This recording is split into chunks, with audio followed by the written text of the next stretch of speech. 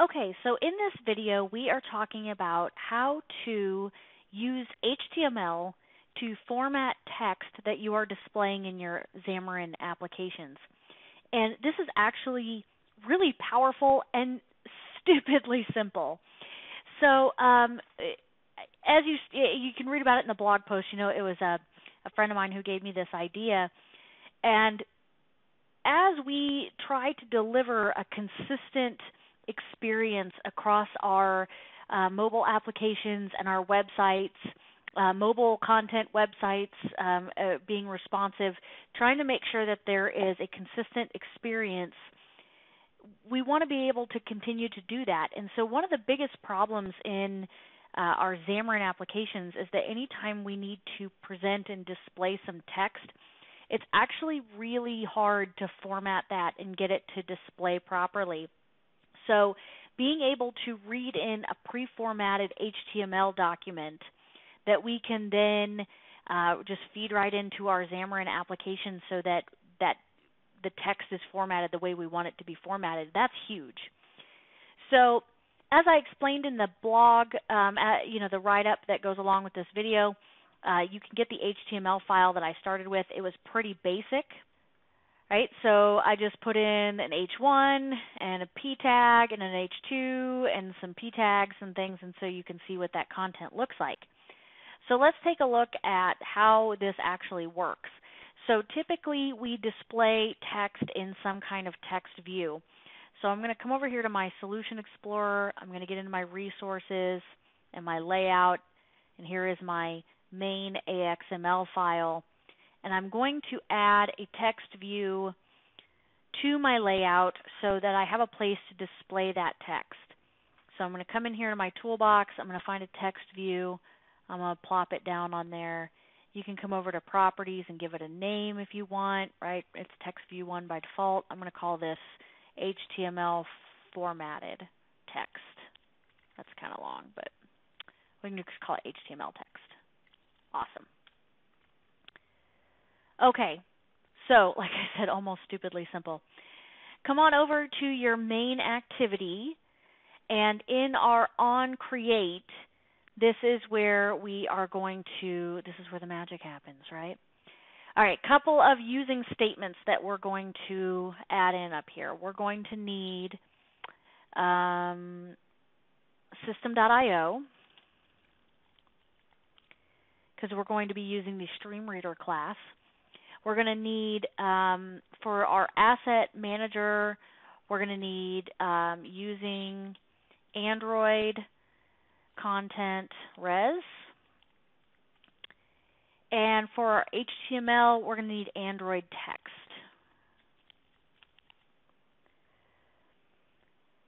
Okay, so down here in the OnCreate, actually very simple. The first thing we're going to do is pull that text view out. So get a reference to the text view. So we do that by text view. I'm just going to name it TV. Find view by ID. And it's resource ID. Come on now.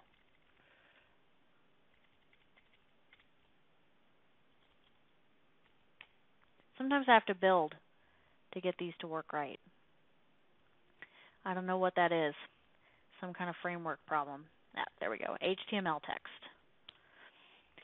All right, we're going to need a string that's going to hold our HTML values as we pull them out of the HTML file we're going to be using.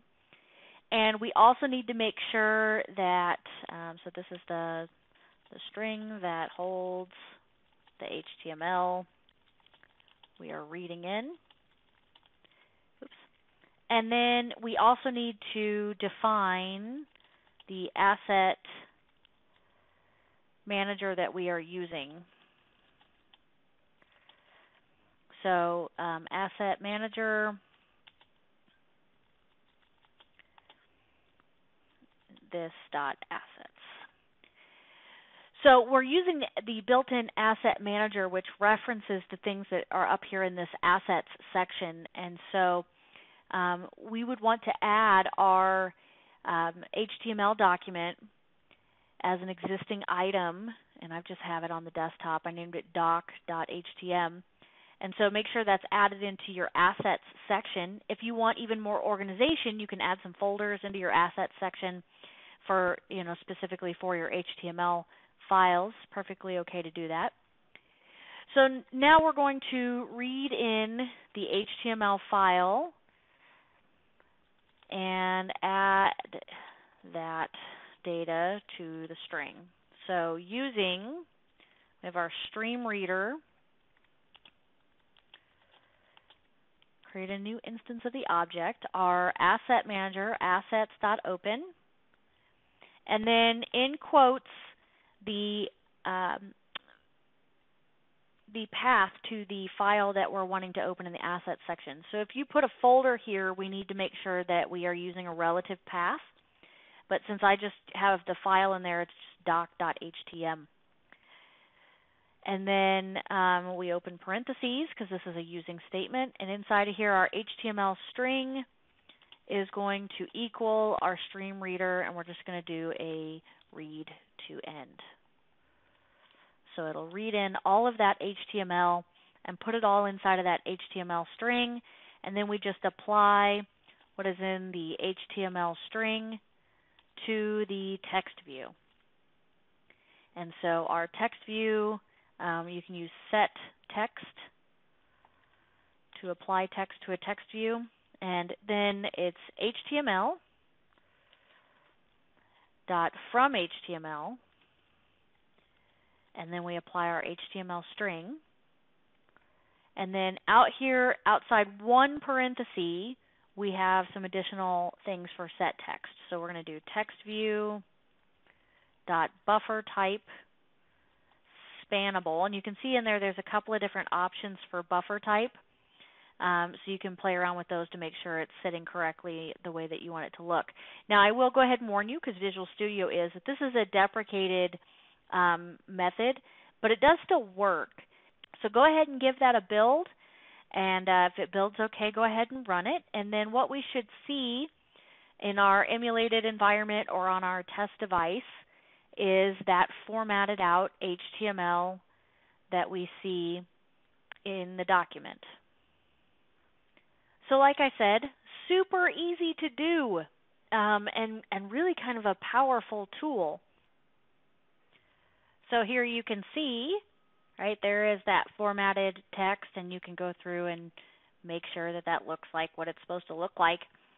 And so since this was deprecated, it was actually recently deprecated in API 24 in favor of the web view set of controls and user interface content.